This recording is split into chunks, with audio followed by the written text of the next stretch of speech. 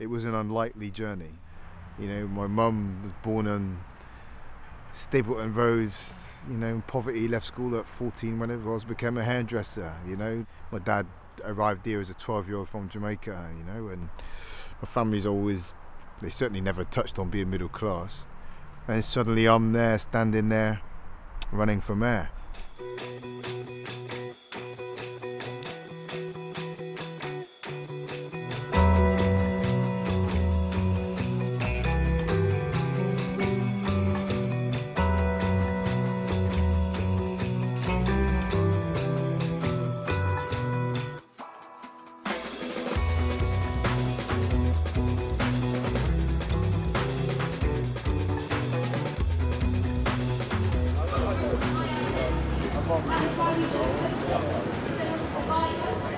We are going to be a city that stands together and forges a future of hope, not a future of hate.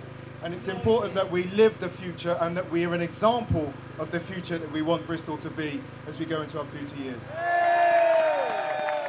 In my opinion, you're just less worse than the Tories. Yeah. And I'm sick of that, mate. I'm sick of out for asking for like scraps from the table. You've got money at all costs. Fuck everybody else. How has power been distributed in the past? Who gets power? Who gets to shape the world and make decisions? Who takes political leadership? It's not people from my background. So there's my motivation, you know, right there.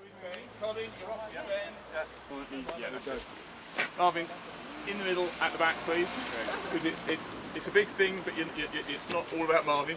That's all right, yeah.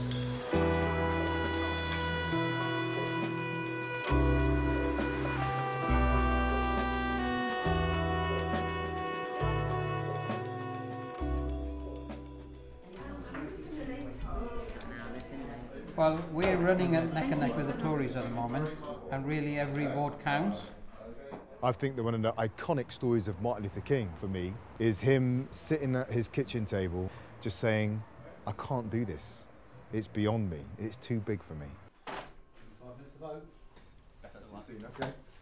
Yes, where are you off to now? You're off to enjoy. Shall we? Sleep well. Something happened to him that night in which he said, in the face of my doubts and in the face of my insecurities and my awareness of my lack of perfection, I will nevertheless, you know, press on. And I think that's one of the positions I find myself in.